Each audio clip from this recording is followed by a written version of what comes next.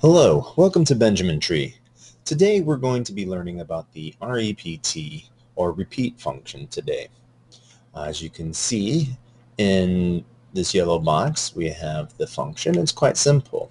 REPT, and the two inputs are going to be the text and the number of times that we want to repeat that text. So let's take a look at how it's used. So we're going to start off our function with the equals sign, and then we're going to hit REPT. Then we're going to start with our open parentheses, and we're going to insert our text we want to repeat. So in quotations, I'm going to write ha ha ha ha 3 times, and then I'm going to put a comma, and then we're going to say, let's repeat this 100 times, the number of times you want it to repeat. So I'm going to close this, hit enter, and you can see we have a lot of ha ha ha's. So right now by itself, not the most useful function, but if you're on a messenger and you wanted to say ha ha ha 100 times to your friends, this would be a quick way to do it. But in the office, we want to be using this function for more productive purposes. So let's take a look at here. We want to take a look at how to pad a number.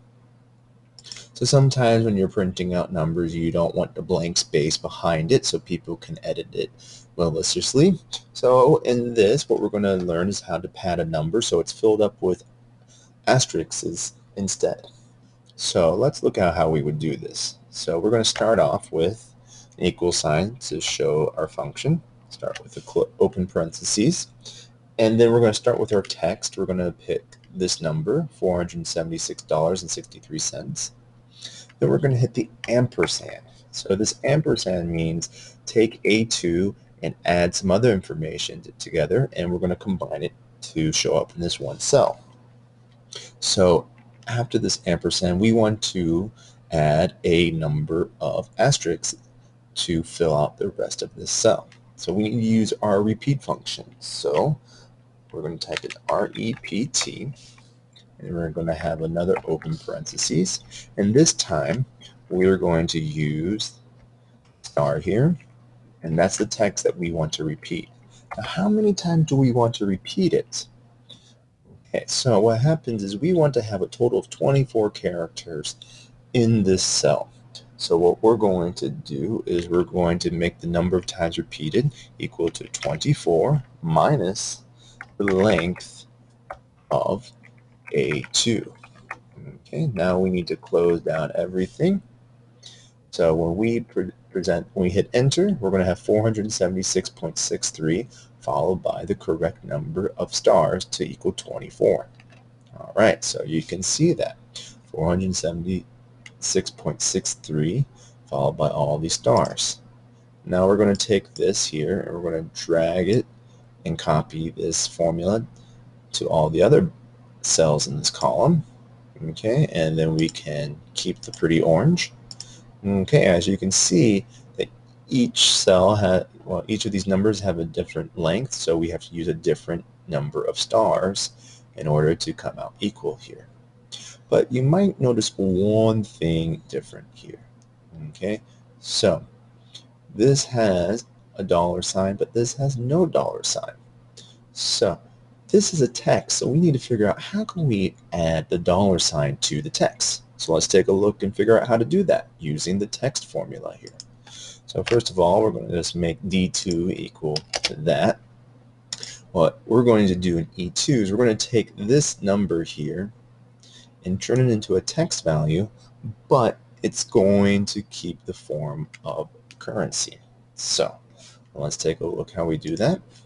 We equal text, all right, the value that we want to turn into a text, which is going to be D2, and the format of the text, how we're going to do that. So in order to take text and put it into a currency form, we have to enter this special format, which is going to be in quotations, dollar sign, comma, pound sign, 0.00, and end it with quotations.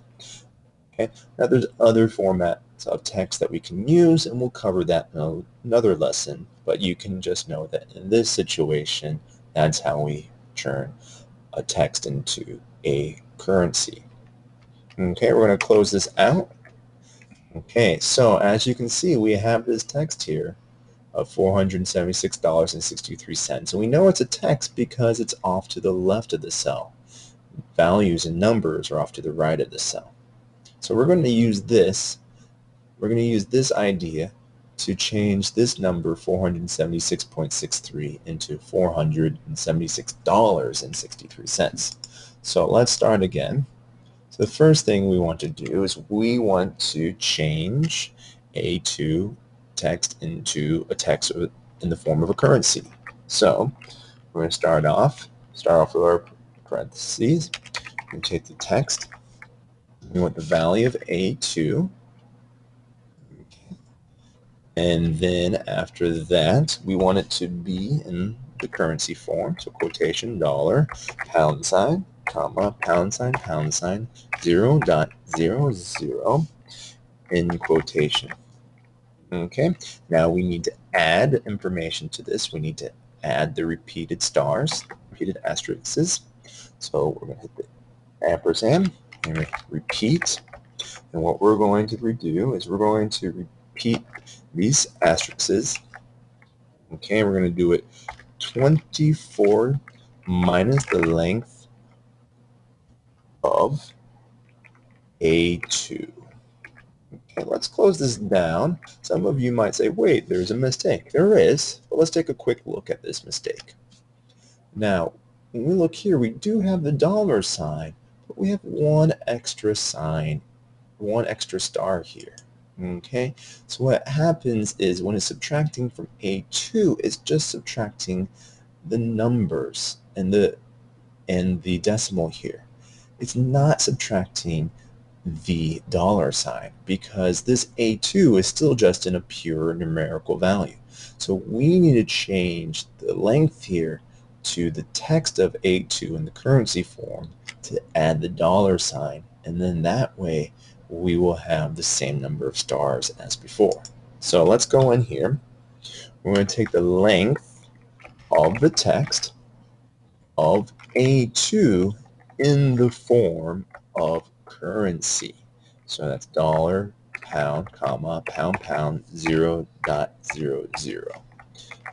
Okay, and we're going to close this out. We have enough there. That's too many. There we go. Enter. There we go. Now we have the correct number of asterisks. So let's drag this down and let's keep our pretty orange. And now all of our padded numbers have the dollar signs and they all have the correct number of stars. So today you've learned how to use the repeat function and how to use it in something a little bit more practical, such as padding a number. So what you can do for practice is you can go over here to padding a name and then using these names of these famous scientists, so you see if you can fill out the rest using a squiggly line here. I'm not sure what that is, and use the length of the 30 to make sure that it comes out. They all come out to have 30 characters total. I hope you learned a lot and have a great day. Thanks for visiting Benjamin Tree.